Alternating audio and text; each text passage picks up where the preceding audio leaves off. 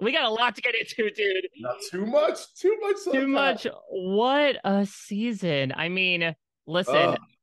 I got to start with the end here because so much happened last night.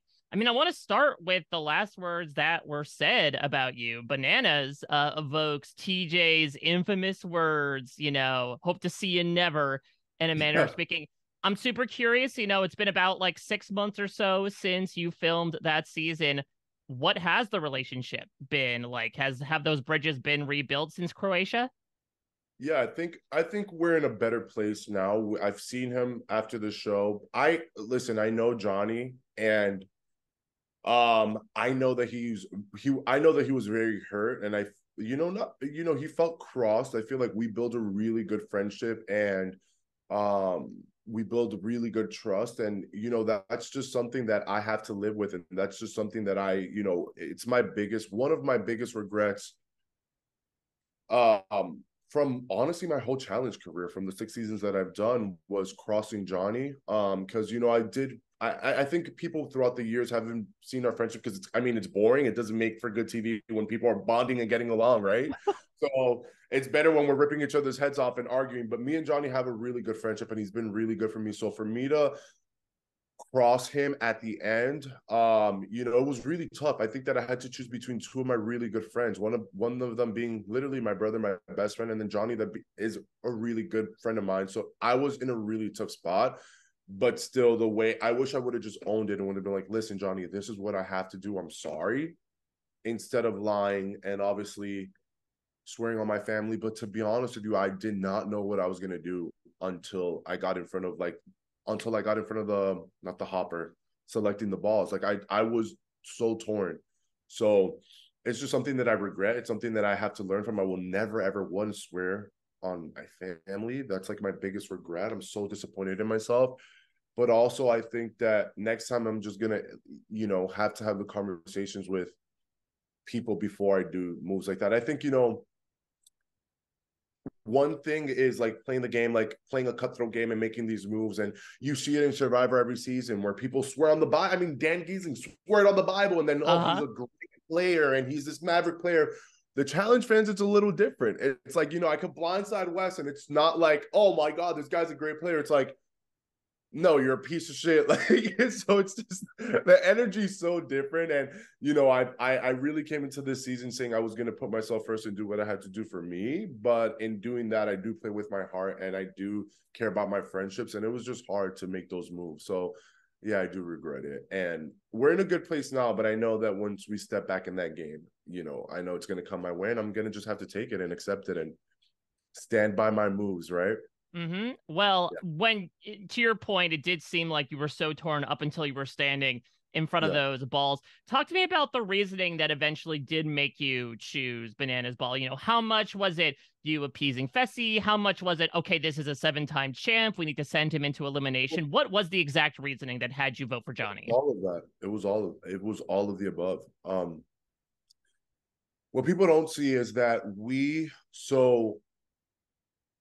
it felt like 2 days of, you know, it felt like 2 days of just like literally being a ball of anxiety. We knew the final was right there. We knew we were hours away from the final. That day we happened to wake up early for the challenge because we had to be up really early.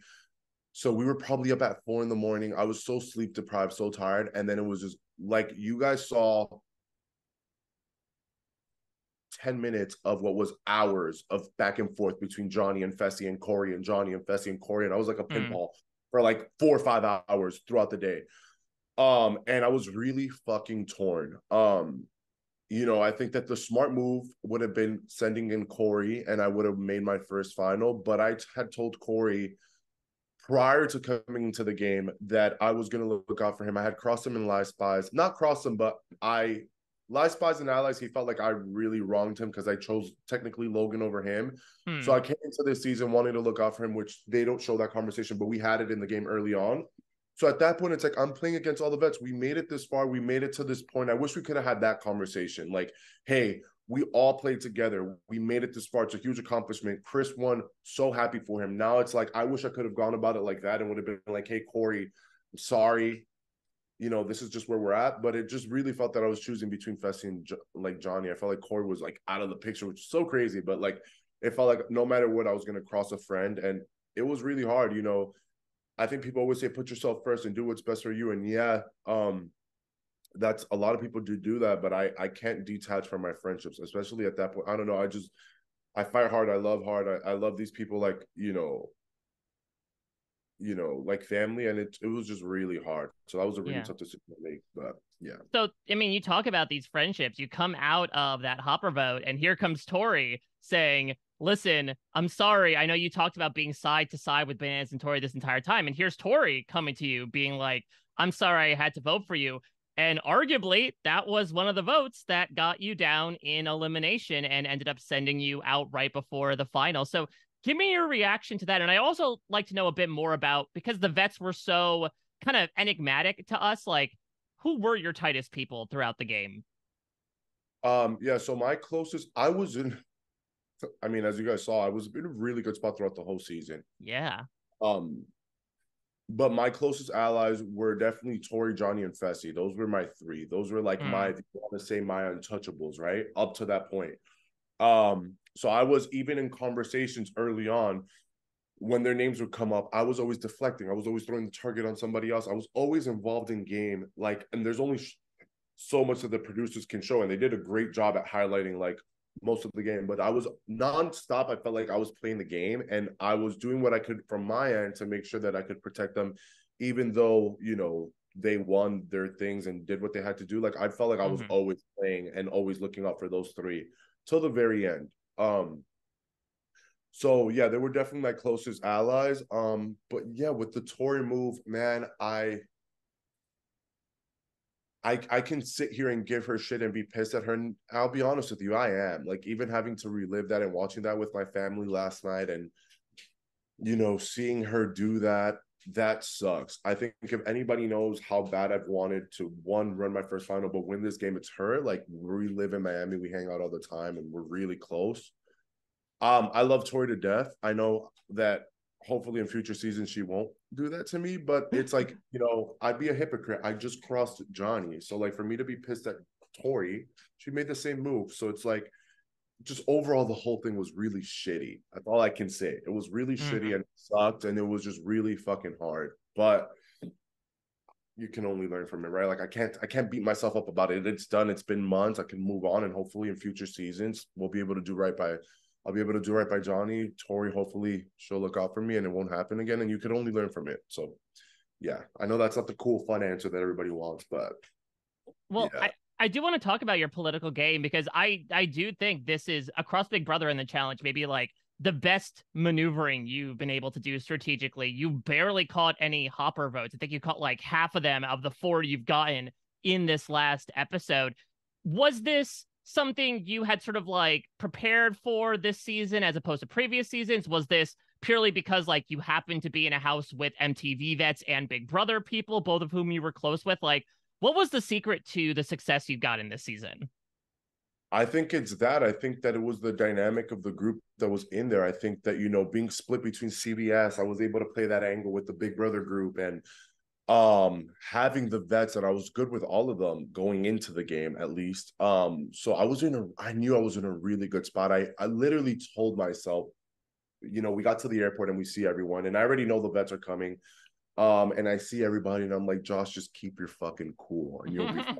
Like, I can never lay low. I'm just not that player. I'm not that person. I don't have that personality where I can like lay low and flow and go under the radar. I'm like, I am the radar. I'm like above the radar. So it's like, I could never play that game, but I was like, all right, from the very start, I was like, I'm gonna be a very strong political social player, and I think that was my strength. And will it work out in future seasons if they do CBS seasons? I don't know. Probably not, because I don't know that it all worked out because of the group that was there. I came in with strong connections, and the reality is, as I went on, like I told myself I'm all for the vets and I'm working with the vets and all that stuff. But as the game went on, I started connecting with people. Me and Chris got really close, and they didn't show that Mm. friendship.